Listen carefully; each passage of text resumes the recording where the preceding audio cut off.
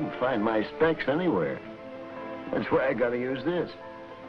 Ever tried reading through a magnifying glass? It works pretty good, except the words get kind of out of shape around the edges. Say, that reminds me. Ever had anybody look at you through a magnifying glass? That's what happened to our family about a year ago. When somebody... Say, why don't I tell you the whole story? One day last fall, late September, I think it was, a young fellow, stranger in our town, came to the library where Emily, that's my granddaughter, was working. May I help you? Yes, you can. Are you looking for any particular book? No, not exactly. I want to do some research. On what subject? Well, do you have anything on your fair city and its vicinity? I don't think anybody's ever written anything about Middleburg. I doubt that there's anything here anybody'd want to write about. Well, perhaps you're overlooking something. Are you a novelist? No, nothing as glamorous as that. No, I have to do a thesis for my college degree. Oh. Well, just what type of material are you looking for, Mr. Wainwright. Oh. David Wainwright, Miss... Fisher. Fisher. Well, except for a few pamphlets on the history of the Well, town. that'd be fine for a starter. Could I have those? You certainly may. Will you come this way, please? Yes, thanks.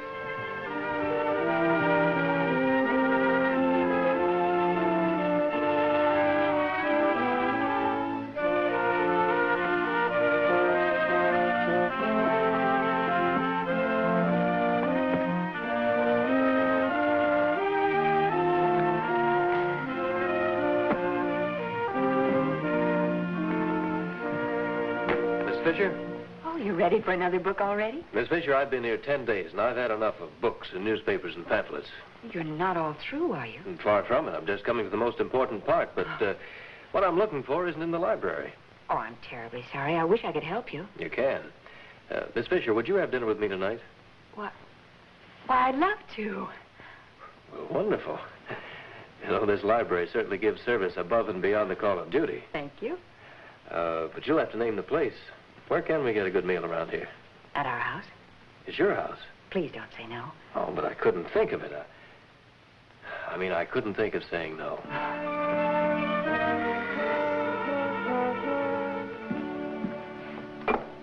Hello? Hello, darling. How are you, my sweet? Mother, where are you? I'm in Chicago.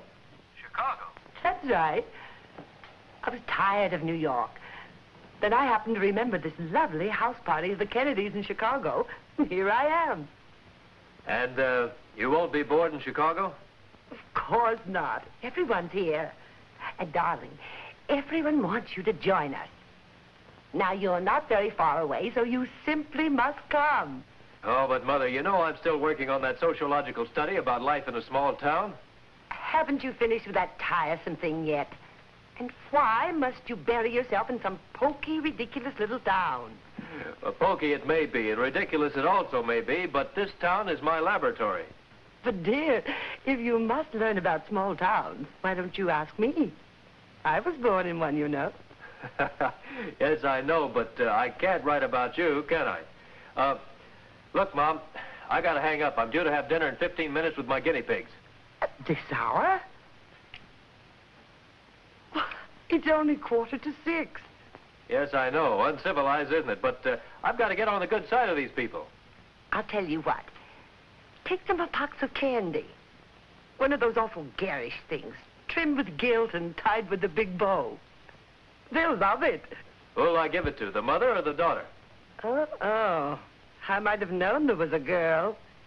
Not the way you mean. As far as I'm concerned, this girl is just another one of the guinea pigs. Well, call me, dear, and let me know how it turns out. All right. Goodbye, Mom. Goodbye.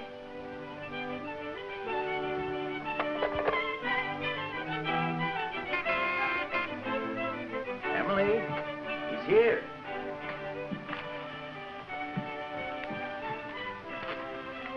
Pete, put your coat on. Your slip's showing. Oh, no. No, it isn't anything of the kind, Emily. Go ahead. Hello, come on in. Thank you. late? Not at all. How do you do, Mr. Wainwright? We're so glad to see you. Thank you.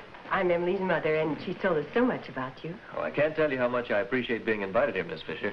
Dave, this is my father, How do you do, sir? Pleased to meet you, young man. and this is my grandfather, Hello. Glad to know you, Mr. Wainwright. Thank you, and sir. this is my brother Peter, Howdy. How do you do? and this is little Freddie. Well, hello, Freddie. I got 2 lightning bugs in a bottle. They got lights in their tails. Is that right? Oh, this is for you, Mrs. Fisher. Oh, how nice. Oh, boy, can I have a piece? Well, we'll all have some after supper. Mom, now that the company's here, can we eat?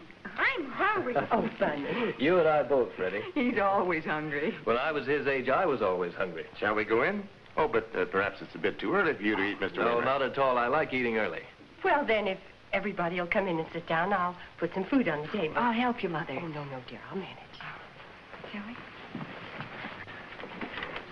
Emily tells us you're doing some research on Middleburg. Yes, sir. I am. Say, haven't I seen you playing ball over at school? Maybe you have? Now that I think of it, I'm sure I have. Very good ball, too. Hmm? Must have been me. Grandpa, will you say grace?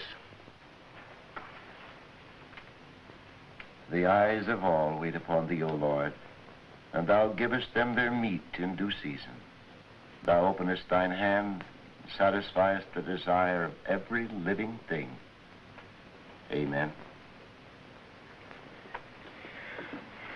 What was it you said you were writing about Middleburg? Grandpa, he doesn't like to talk about it. He won't even tell me. That road certainly looks good, Mrs. Fisher. Thank you. Our Anna is just about the best cook in the county. Yes, sirree. That dinner was out of this world, Mrs. Fisher. Never tasted anything like it. I'm so glad you enjoyed it. Yes, Mama, it's real good. But Pop makes the best ice cream sodas in his drugstore. All right, Freddie. Now we'll have devotions. Dear, perhaps Mr. Wainwright would rather... No, not at all. Please, go right on. Thank you. Now, let's see. We were in the 10th chapter of St. John, where Jesus says, I am the door. Jesus is talking about how the sheep get in and out of the sheepfold. I am the door. By me, if any man enter in, he shall be saved, and shall go in and out, and find pasture. The thief cometh not, but for to steal, and to kill, and to destroy. I am come that they might have life, and that they might have it more abundantly. I am the good shepherd. The good shepherd giveth his life for the sheep. We should be grateful that the Savior died, that we might live. Let us give thanks unto the Lord, for he is good, and his mercy endureth forever. Amen. Yesterday, I spent my first evening studying a typical small-town family. It was quite an experience. Hey, tell me, Mr. Fisher, how'd you ever happen to go into the drugstore business? Oh, I don't know. Dad started it. I guess I just naturally fell into it. It's a mighty nice business. You meet lots of people and get a chance to help folks. Well, hiya, Freddie. Peter, how about you? What are you going to do when you get out of school? Oh, I don't know. I guess I'll go into the drugstore business, too. I'm going to be a drugstore man, too, and make the biggest soda anybody ever saw. You are? Bunny, I thought you were going to be a deputy sheriff. I'm going to be both. Oh. David, tell us, how do you like our town and our people? Why would he be writing about it, Mother, if he didn't like us? You're so right. I'm finding it very interesting and absorbing. Especially now. Interesting and absorbing. Especially now.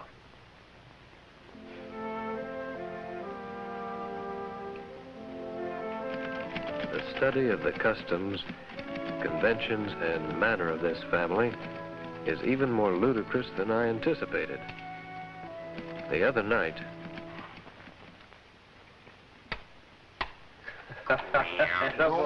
Oh, you certainly led me into that one. Who's winning? You'll know who's winning. Oh, I'll be with you just a minute, Dave. All right. Let me see now. Oh, this is an awful predicament to be in. Mother, David and I are going now. Bye, dear. Bye, Dad. Have a good time, dear. Carl, do you suppose Dave's serious about Emily? Oh, come now, Anna. A boy calls a few times, asks a few questions. Already you're matchmaking. But there's more to it than that. What, for instance? Oh, no one thing in particular, just a lot of little things. Such as the box of candy he brought me. Well, how he's interested in our family and how he likes small towns. Personally, I do think he's serious. I really do. He is a nice boy, don't you think? Sure. A nice, clean-cut young fellow. I have now spent 2 weeks studying this typical small-town family. By now, I know them thoroughly. I know what they do, what they think, and what they are.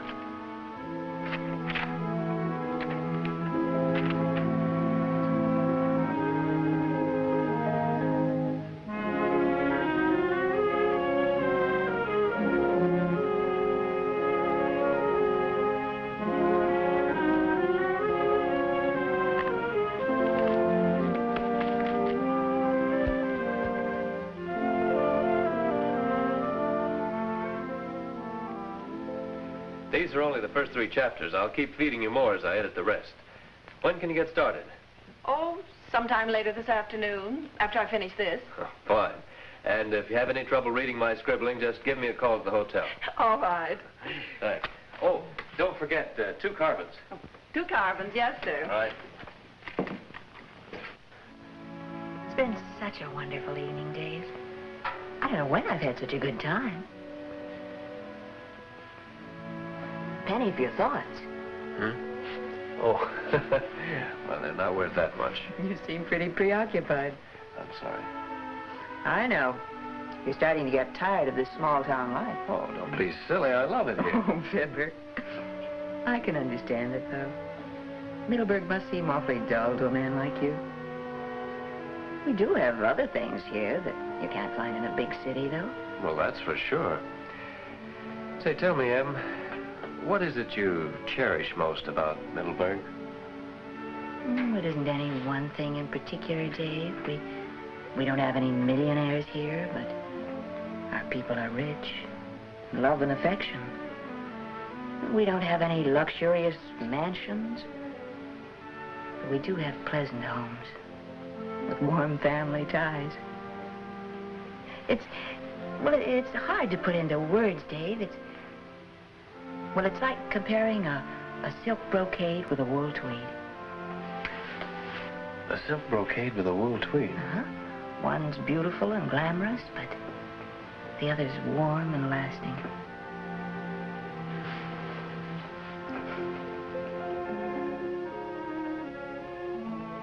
We do have other things here that you can't find in a big city, though.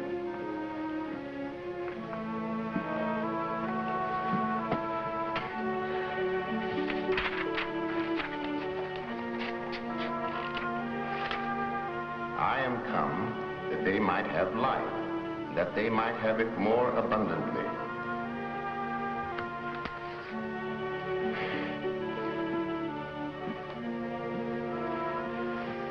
We don't have any millionaires here, but our people are rich, love and affection.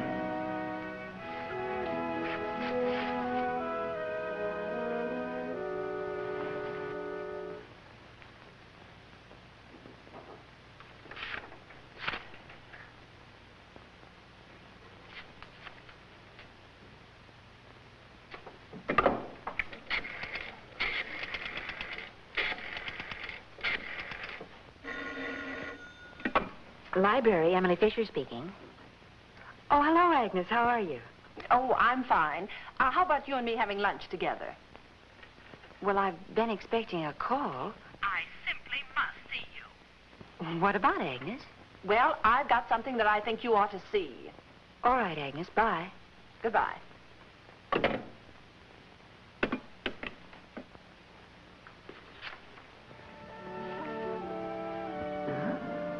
beautiful and glamorous, but the other's warm and lasting.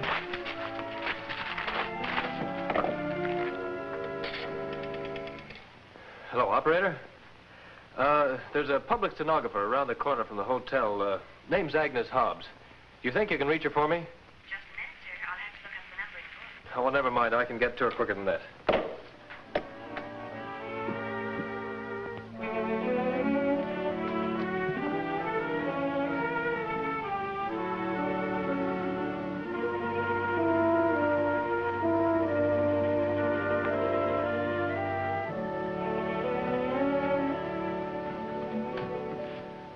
Miss Hobbs, I must have just missed you. This thesis of mine, how far along are you? Oh, I'm not quite finished with it yet. Oh, that's good. That's good. I wonder if I can have it back. Well, I'd like to make some changes on it. Oh, well, I've been proofreading it in the evenings. It's at the house. Oh. Well, I could bring it to you the first thing in the morning to your hotel. Well, please do, without fail. See you in the morning, then. Yes. See you in the morning. Bye. But, Emily, what's happened? Please don't ask me. I can't tell you. All right, dear. I won't ask any more, but whatever it was, I'm sure David didn't mean it. He did mean it. Every word of it. What words? That's Dave. That's his ring. There now. He's probably come to say he's sorry. I don't want to see him. Now, Emily, that's no way to act. Tell him to go away.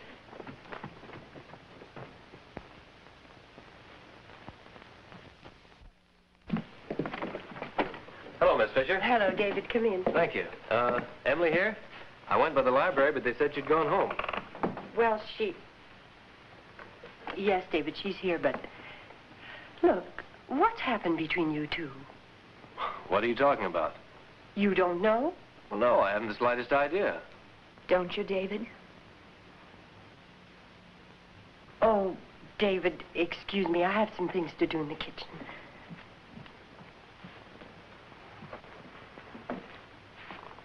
Emily, what's this all about? I just had a telephone call from Agnes Hobbs saying you were looking for your thesis. Yes, I was. You didn't... Yes. I read your thesis, where I'm named A and my mother B, and the rest of our family tagged with letters of the alphabet. Emily, please believe me. When I wrote that, You had your say in your thesis. Now let me have mine. In this house, we took you at face value. But you didn't do the same for us. What we are, what we're trying to be, you turned and twisted into something completely different, something awful, something to be laughed at. Emily, it was only... Let me quote from your scientific study. We're small citizens in a small town with small horizons. We're a religious family with outmoded beliefs and antiquated customs. I have no other goal beyond getting married. I've accepted the obsolete formula that a woman's place is in the home. Emily, when I wrote that, there was nothing personal in it. Oh, wasn't there? My mother's nothing but a simple-minded drudge. Her interests are pinched and colorless. Will you please My let me... My father is in a rut, and he's satisfied to stay in it. And my brothers are doomed to choke in the stuffiness of Middleburg. And my grandfather's nothing but an old crackpot philosopher. Emily, you've got to listen to me. I haven't finished yet. Neither have I. There's something I didn't put in that thesis, and you're going to hear it right now. The whole time I was writing this, I was falling in love with you. There's something I didn't put in that thesis, and you're going to hear it right now. The whole time I was writing this, I was falling in love with you. You fall in love with me. How could you fall in love with a girl like me? A girl who loves her family and believes in what a family stands for. A girl who reads the Bible and believes in what it says. A girl who's content with this way of life should hate you for what you've done, Dave. But I don't. I just feel sorry for you. With all your wealth, your travels, your money, your education,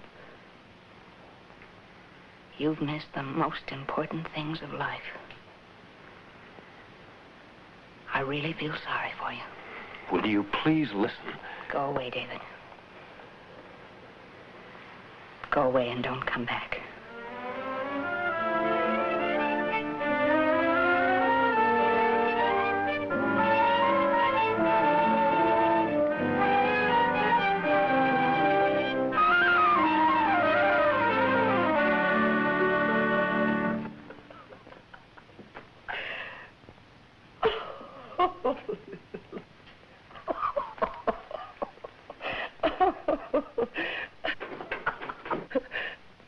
Company, darling. I'm on my way to the coast, and I stopped for a surprise. Hello, Mother. Where'd you get that? David, this is priceless.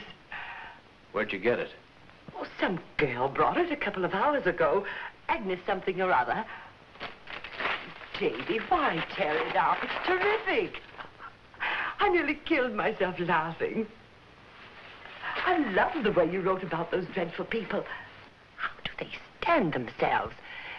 That girl and her mother, they... What about them? Do you know what they remind me of? I hate to admit it, darling, but they reminded me of my own family. I'm thankful I had sense enough to get out. Just think of it, David. We might have been exactly like them. Yes, we might have been. Exactly like them. Oh, gives me the shivers just to think of it. Does it, Mother? If we had been like them, we might not have had to run away. And to keep on running all our lives. Afraid to look at ourselves. Afraid the emptiness of our lives might catch up with us. David. It's true. Now I know why I wrote about the Fishers the way I did. I had to criticize them. I had to despise them to justify my own way of living. What home and family life did I ever have? A dozen houses and no home. Nothing but a futile, empty life. Well, can't you see it, Mother? Our lives have been so terribly empty. We've done nothing but take and never give. But then, maybe we had nothing to give. Or what we had to give, nobody wanted. Oh, it was clever to be a cynic and an agnostic. What was there to believe in anyway? The more abundant life, the good life? We had all the things that money could buy, but peace of mind, inner contentment, goodness, kindness, love. Why, David, you sound like a soapbox philosopher. Perhaps I'd... Maybe you can keep on running away from yourself, Mother, but I can't. Not anymore. I want the kind of things the Fisher family tried to give me. What was it her father read from the Bible that first night? The thief came to steal and to kill and destroy. That's what I did. I came to destroy, as if I could. As if anyone could take away the things God has given them. And would have given you and me, if we'd wanted it. How could I have written those things? How could a man's mind be so warped? David, you act as though you'd done something awful. I did. Because of my so-called intellectualism, I saw Emily's sweetness as weakness. Her mother's kindness as stupidity. Her father's contentment as dullness. And their grandfather's warm heart as the crumbling of a senile mind. Oh, don't you understand, Mother? All the time, theirs was the abundant life. I was the one who was lost. Same as you are, Mother. Can't you see it? Yeah. I can't say you've convinced me, but perhaps you have got something. Something I should think about sometime. Well, while you're thinking about it, there's something that I can do about it.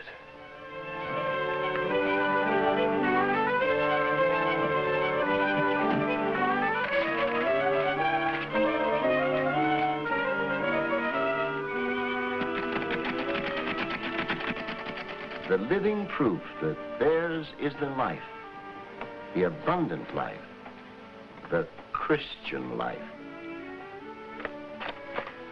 Well, what do you think? Why, I think it's fine, but what, Grandpa? son, I think you've gone a little bit overboard. This Fisher family you wrote about, they're almost like angels. Believe me, we're not. Far from it. Well, I think you are. Well, it could be that maybe you're just a little, partial.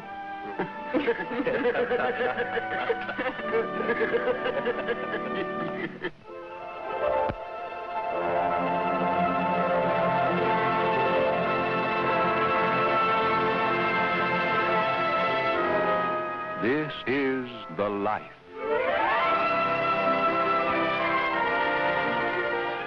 I am come that they might have life, and that they might have it more abundantly. Hello there. This is Emily again. It was very nice of you to invite us in. Could I add just a word before we leave? A word about the kind of life concerning which we members of the Fisher family say, this is the life. The life which our family is seeking to preserve is based on a personal faith in Jesus Christ as our Savior. A life blessed with the peace and the joy and assurance which only a faith in Christ, the Son of God, can give you. We sincerely hope that whoever you are, wherever you are, you will invite the Son of God into your heart and your home, that you will cherish him as your personal Redeemer, that you will make his word, the Bible, a lamp unto your feet and a light unto your path. For if you will, we're sure that you will find that this is the life. Would you like to know more about the Christian message of pardon and peace through the atonement of the Savior? Write today for This is the Life, a revealing little booklet which deals specifically with the problems of human guilt and divine forgiveness. It tells you how you can get right with God, how you can stay right with God, and how you can lead the richer, fuller life which comes from living at peace with your Maker. This valuable little booklet is yours for the asking. For your free copy, just address a letter or postcard to This is the Life, St. Louis, Missouri. Remember the address. This is the Life, St. Louis, Missouri. This program has been brought to you by the 5,000 congregations of the Lutheran Church, Missouri Synod. If you are not affiliated with any church, visit the Missouri Synod Lutheran Church in your neighborhood, won't you?